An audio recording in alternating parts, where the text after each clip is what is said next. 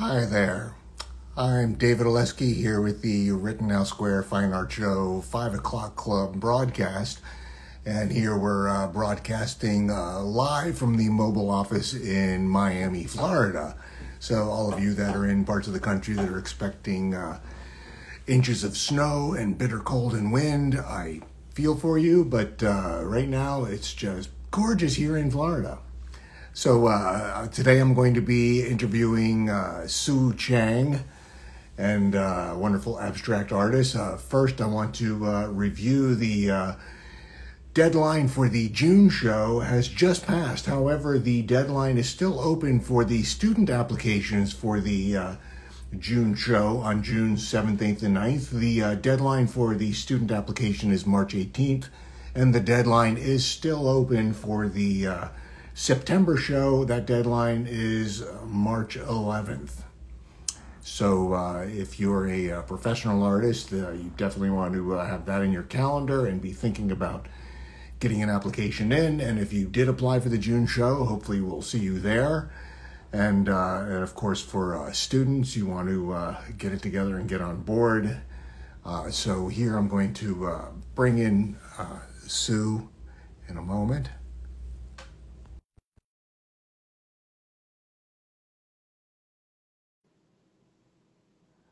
Oh, everybody's here. Look at this. This is so exciting. Hi, Sue. Hi, how are you, David? Good. How are you? Good. So, welcome to the show. How's the weather in Chicago? Wonderful. Thanks for having me. Oh, you're very welcome. Thank you for joining us here. How many years have you done the Rittenhouse Square Fine Art Show? Actually, I've done it only once, Oh, past September. oh, Yeah. Yeah. Always conflicted with other shows, and this was the first year that it didn't. I think due to other schedules with other, shows change their dates all the time. So, I had the opportunity to do it, and I really, really enjoyed it. oh. So, what did you think of the show?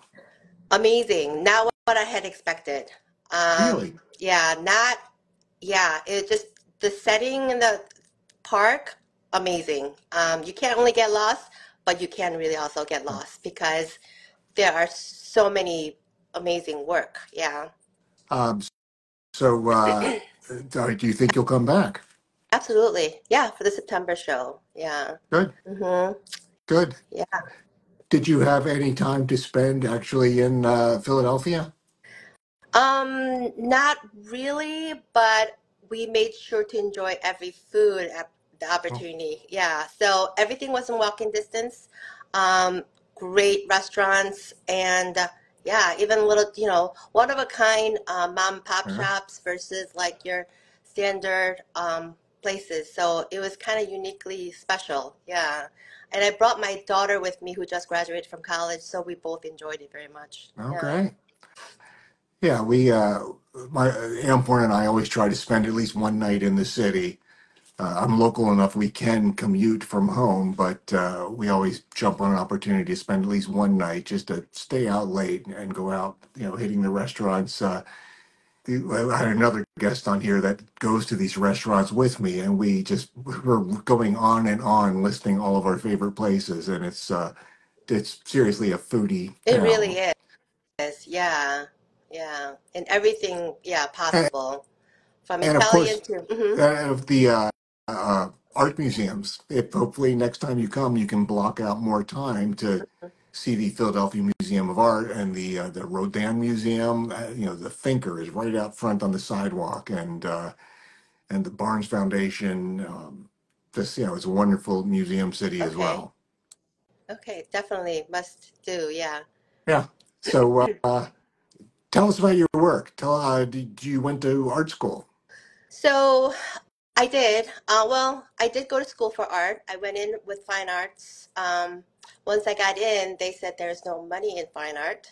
So I ended up doing pretty much 99% of the freshman students. I went to Bradley University, ended up becoming graphic design majors. Mm, So, but I did take, I went in with fine art, so I did take a lot of painting classes, drawing classes, 2D classes, in addition to all the computer graphics and 3D classes. So I don't know why they make you think that you can never sell your art in college. So they do the safe route and make sure that you can get a job once you come out. Um, It's probably smart on some levels for most people. I mean, I was told only 1 out of 100 of us would still be doing art in 20 years. And of course, everybody's sitting there saying, well, of course it will be me. But in the end, yeah, it probably is 1 in 100 of my classmates that still is doing art, you know, later in life. Yeah, but it's always a dream, obviously. I had really good, lucky enough to have a really good grade school art teacher, a middle school art teacher, and high school art teacher, and had the opportunity high school art teacher submitted my portfolio, made nationals, had, got into many art schools, but, first being a first immigrant, parents were not very kind about me going into art. So, um, but I said I will stay in state, and I got art scholarship to Bradley University, and that's where I attended. And then once I graduated from college, did some little bit of graphic design. But then once I had all my three children, and youngest was like one, my husband said, "Do what you like to do," Hmm. and so that's when I launched my first art show, and it's been 21 years now. Yeah. Wow. That's yeah, almost as much as me. That's interesting. So have you always lived in Chicago area? I have, yeah, yeah. Um, but Chicago has so much to offer. Oh, yeah. So, Oh, yeah. and back in the days, art was really encouraged. In grade school, middle school, high school. I mean, we did everything. I look at my girls who are now in their 20s and barely offered any art when they were growing up, I feel like, compared to what I had. So I was one of the lucky ones in the 70s and 80s. Yeah, absolutely. So, Right, right. Chicago, what a great town. oh, Um, absolutely. yeah, every chance we can, between the shows there and just the museum and restaurants, again, another epic foodie town. And so Bradley University, is that also Chicago area? It's about 2.5 hours Hmm. south of Chicago. It's a private school. I want to say maybe 5 or 6 thousand Hmm. undergrad. Back in the days, they had a pretty good art program. Um, but I wasn't allowed to go out of state for art, even though I got into RISD and other art schools. But my parents were completely against it, so I had to convince that I would go to four-year university and come out with some sort of a degree that I can pay my bills. Wow. So I was going to minor in accounting and didn't work out. Might be a good thing. So you got into RISD. I did not get accepted to RISD. I might have gone, but I'm kind of glad I didn't. Um, but there's I know some exhibitors doing the shows that went to RISD, and they, completely different concept of what they're Mhm. doing, which I think my concept was strongly influenced by my experience at the Maryland Institute in Baltimore, a very traditional academic education, which kind of made me who I am. How much do you think your undergrad studies on the side in art affect what you're doing as an artist now? Oh, I'm just so glad actually I went to four-year university, got to take a lot of other academic classes versus just graphic design or fine art. Taking accounting classes, taking, math and science, and yeah, being able to like function like a normal person when I come out without or with just, I mean, I see these children now, like, I mean, I used to be in the city of Bucktown where it was called the Flatiron Building, and a lot of local students who went to our Institute of Chicago or Columbia would come in and inquire questions and whatnot, and they're so lost because all they can do is actually draw and paint, but they have no life skills, no social skills. Or They're not business well. sense? Yeah. So I mean, I mean, like we do our own taxes. I mean, there's a lot more to this business than just Oh, creating art, you yeah. know? So I am actually lucky and thankful that I got to go to four-year university. Um, yeah, Well, for sure. I'd like to talk about your art. How much has it evolved in the past 21 years to what you're doing now? Oh gosh, when I went to school, my art was realism, very, very tight, very, very Mm, tight. wow. Wow. So, when you can like look at something and draw, that's what I did. I can pretty much make it look like it was a photography. Um, it took a long time to where I am, and I love it. I always said that everyone can be an artist. Everyone can copy, draw what they see. But I feel like, creating our own abstract on a blank canvas, and it's out of complete thought and ideas and emotions and whatnot is complete different animal. It looks easy. It's a lot more complicated. So I'll be posting a link to Sue's Instagram profile at the bottom of this broadcast here. But what was the transition from realism to what you're doing now? Because I can't imagine what the evolution must have been. I think, well, I mean, definitely I always appreciated abstract art. I mean, I attempted in college. I just didn't understand it. I didn't understand the whole balance and all that and lighting that is the same as realism. And I think raising children, it wasn't easy. I was a stay-home mom and worked in between, but I think like one of my first painting was called Timely Manner. How and changing like just it was like dark and red and yellow and how I can explain how I feel in my struggles in an abstract way versus painting something in a realism. You know what I mean? Um, Right. yeah, so that was my big beginning, like to show my emotions on paper and on canvas without being me, a painting of myself in like just sweating, Yeah, so that was the beginning, and it was challenging, but once it was done, I was like, wow, there's another layer to this. There's another like um, depth to this I did not know actually. Yeah. So, do you think you understand abstract art now? I don't think I could completely understand it because mine, even in my abstract, I have evolved so much. Right. Um, colors, and it's gotten lighter, brighter than in my early stages. There are some dark stages, and that's just because I think I was going through it with raising my children. Mm, In the beginning of, yeah, relationship, marriage, and whatnot. And I felt like I was pretty much pouring it onto my canvas. right. And now I feel like in my later 50s now, I feel like I've gone through so much, but there's a light at the tunnel. I'm done with them. All my children are out of college. I'm done with tuition. So I feel free, So yeah, I feel like things are lighter. Yeah. Right. So there's do you see stages that are very identifiable as to where you were in your life with each body of work? Absolutely, 100%, Well, 100%. Yeah, yeah. So you can literally like a walking and seeing my journey. wow, Hmm. fascinating. Um, so I'm endlessly intrigued by your work. I just, I do not understand abstract work. Even though I do paint it, I know what I'm pursuing with what I'm doing. Uh-huh. And I also went through a big transition from representational to purely abstract.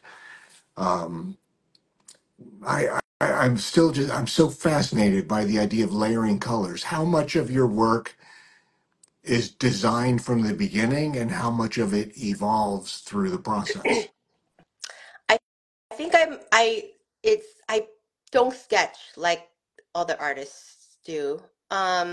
Maybe a little bit, barely though. I barely sketch, but I'm always working at it in my head. So I could be in the middle of dinner and I'd be sketching in the air like this and what colors it's going to be, what lines I'm going to be creating.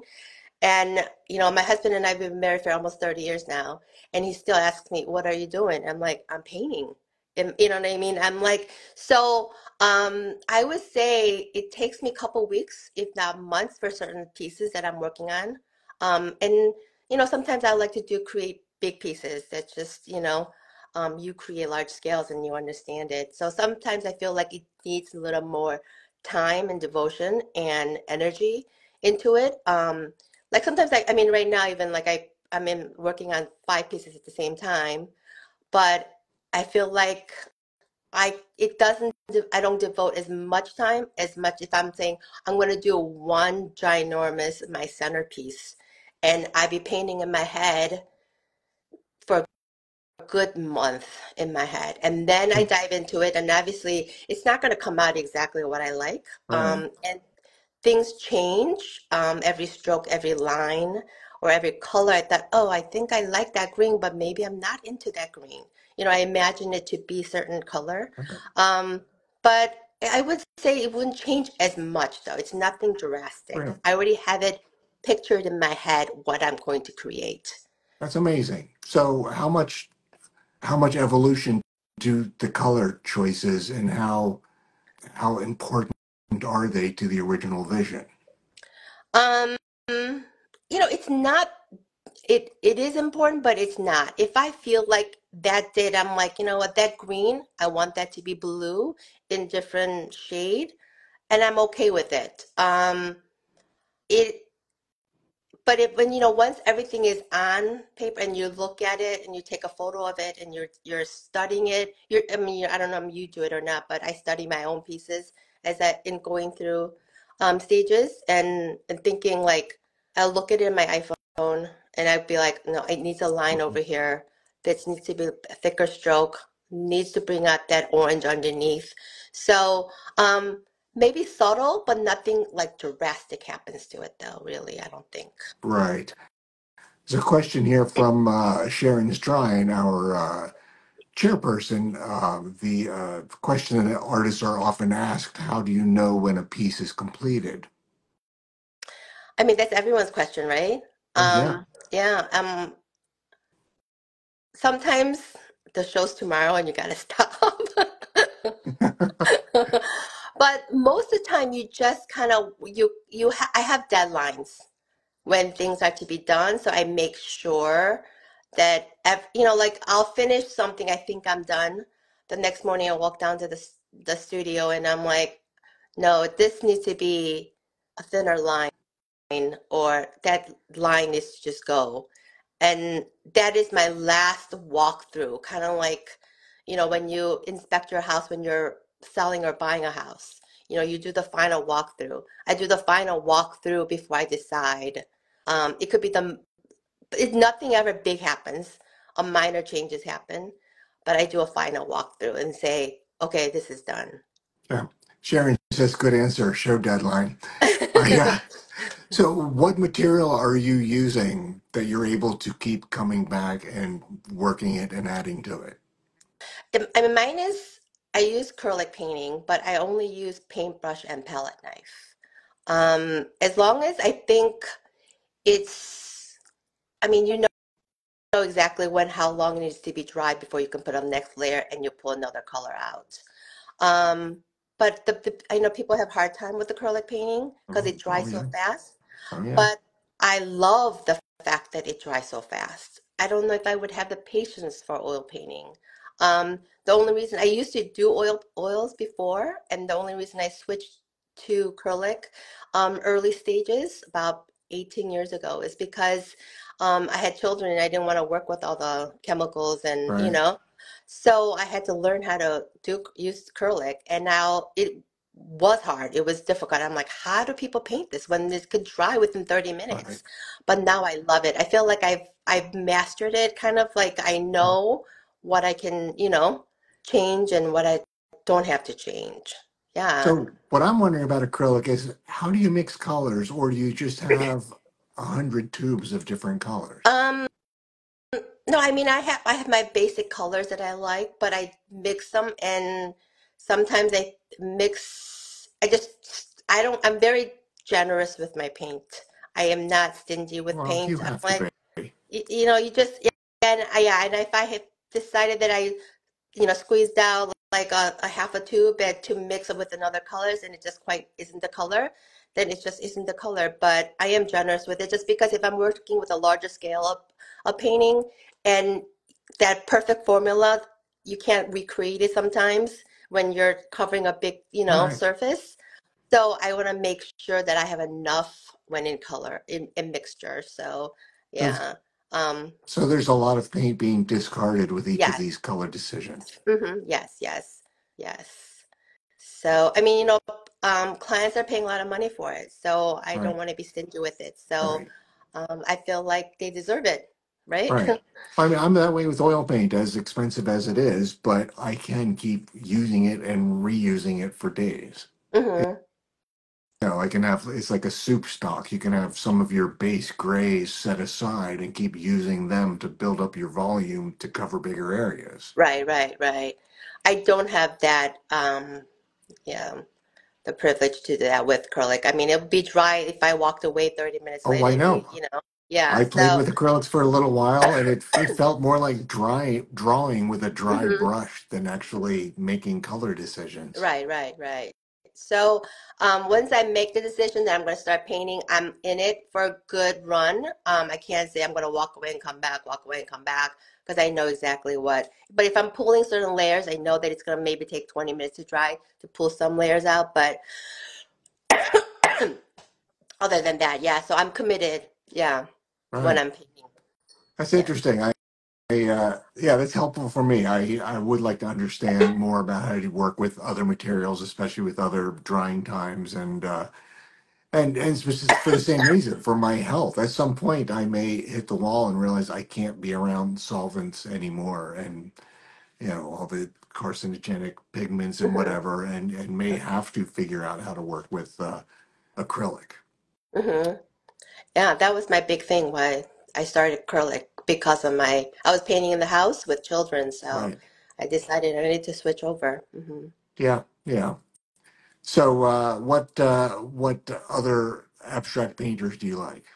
Um, I mean, I love Rothko. People always say, "Oh, your work. Do you like Rothko? Do you know Rothko?" I'm like, "Yes, I love Rothko." Yeah, and then Toulouse-Lautrec. I mean, he's not an abstract artist, but love his work. The vibrancy of the colors, the cabaret, all that is. So it's like I always say, Rothko meet Toulouse is my painting. The simplicity with like harsh colors Right. sometimes. It's in your face, but I feel like um, you will know if it's my painting, you know?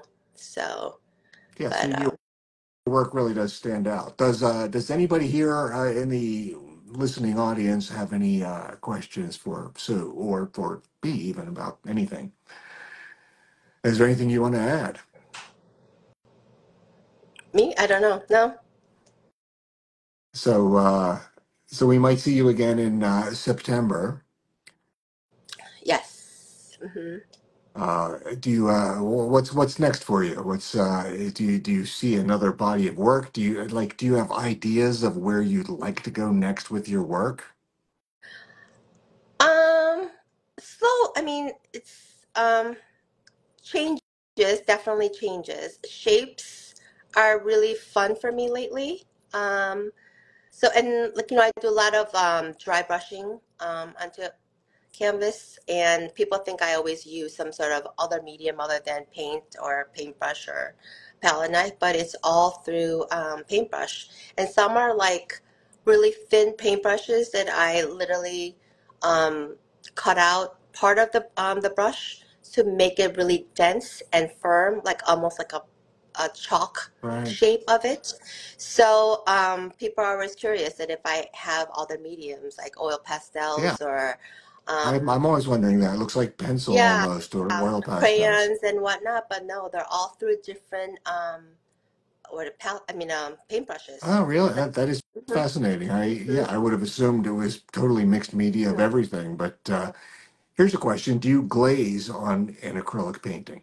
I do. I do. Well, I varnish at the end of it. I let it dry. There's always like a minimum 2 to 3 days of full drying time, and then that's when I do varnish outside of the house in the garage.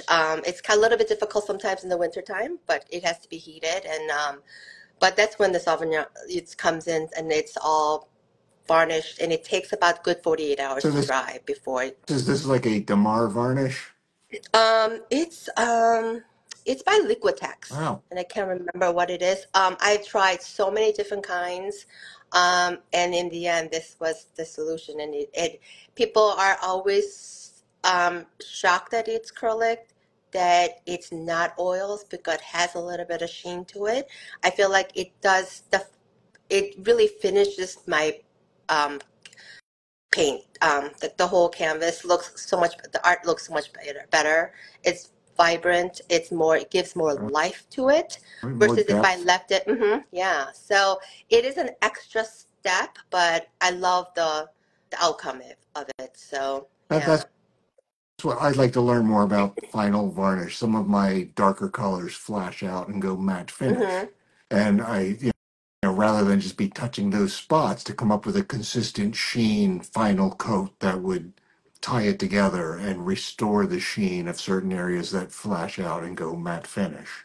Okay. Yeah. Yeah, and I did try matte. It just doesn't do justice for what I create. I feel like even the fine lines just pop better with the varnish.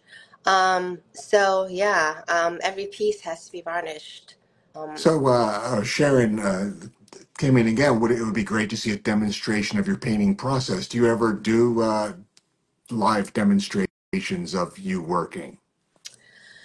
no, I've only done actually just teach. I don't know, only teaching a little bit only when it came to, I've done few times where when my children were younger and I had like one of the art teacher was really above and beyond your normal. So her and I remember submitting for fun, like extra, like request from the what do you call it, the school district. They granted us extra $2,000 just for me. I invited five other artists who did different mediums, and so got to teach children, third, fourth, and fifth graders.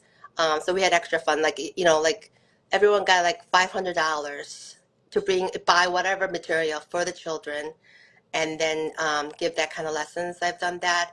Or when there's a fundraising, then I would do a little bit of it, but not Would really.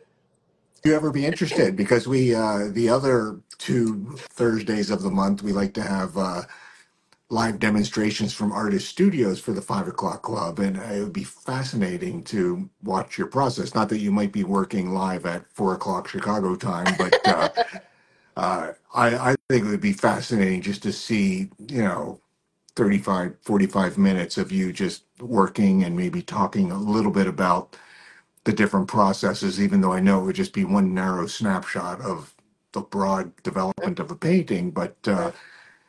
maybe it would be a fun Maybe in thing. the future. Okay. Well, Sharon, make a note. We'll get back to you on that, Sue. I think I personally would love to see that, and that is something we do, and I think that would be it's fun. When I set up a canvas and my paint and get ready to work, I find I'm more engaged with just talking, and I have a hard time disconnecting the fact that I'm doing a broadcast and just actually try to Uh-huh. paint. But maybe a different kind of dynamic or different kind of setting, maybe you could or would, Yeah, so. it's hard because for, I want to say good over 12 years, no one was allowed to be in the house when I was painting even. Ooh. Yeah, when my kids were young, my husband, his job was to take the children out so I can paint. So I have zero disturbance. Yeah, I needed a complete silence, complete no distraction. And yeah, good 12, 13 years I think he did that. That's And so then harsh. another 5 year was like he can be in the house but nowhere near the studio. Hmm.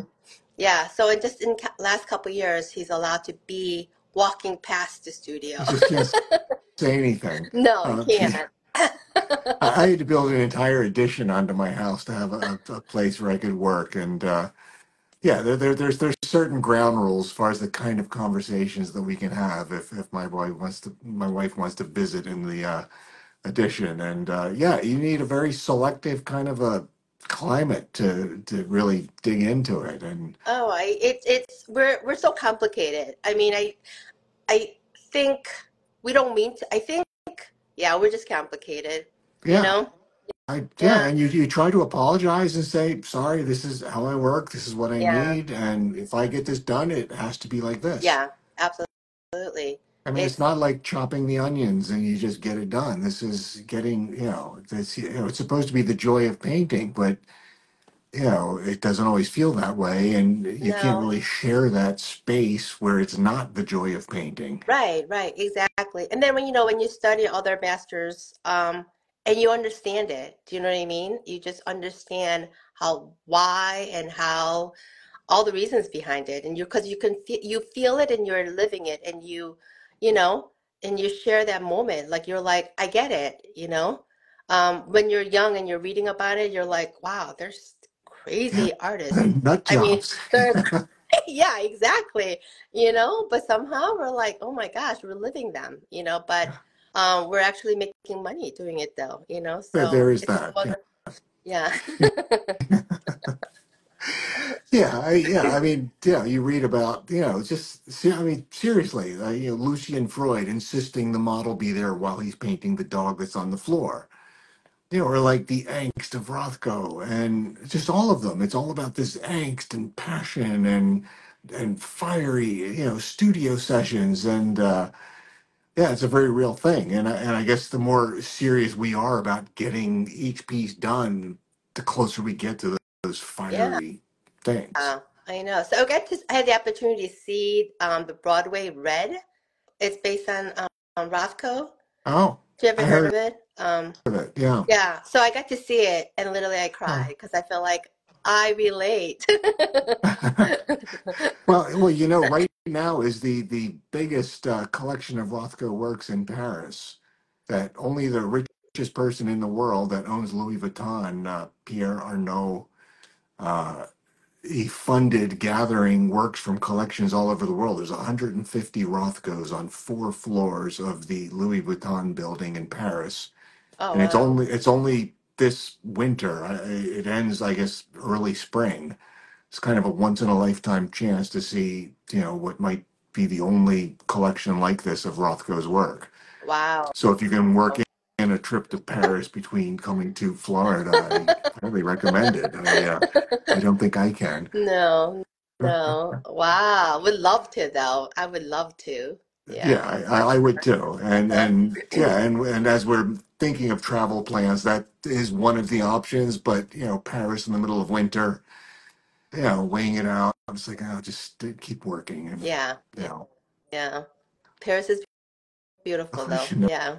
doubt. Well, thank you, Sue. This was a lot of fun. Thank you. Thank you for having me. It was a Oh, lot you're of very fun. welcome. And so, everybody, thank you to Soo Chang. And again, the deadline for students for the June show is March 18th. The deadline for the September show for professionals is March 11th. And look forward to seeing everybody in the park here in June, on June 7th, 8th, and 9th. And hopefully you'll be able to stop and see Sue's work at the September show. Or if you're in Chicago, look her up. I'll have a link to her Instagram, and you'll be able to find her show schedule and track down and see her work, or visit her website by all means. And thank you again. All Thank you. right, take Kiss you. care. Bye. Bye bye.